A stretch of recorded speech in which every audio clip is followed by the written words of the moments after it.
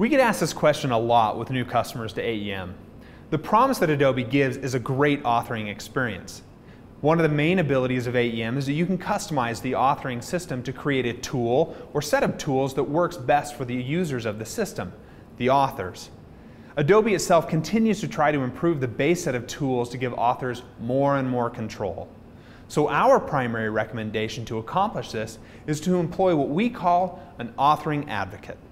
This is a stakeholder that understands the author's needs and can give feedback to the development team, a person whose express job it is to capture the requirements for how content will be authored. This way, developers are not the ones solely in charge of deciding how someone authors in AEM. In reality, we want to make sure that the authoring advocate is working with them along the way to create good and useful authoring dialogues and tools. We have found that this can be incredibly helpful and time-saving.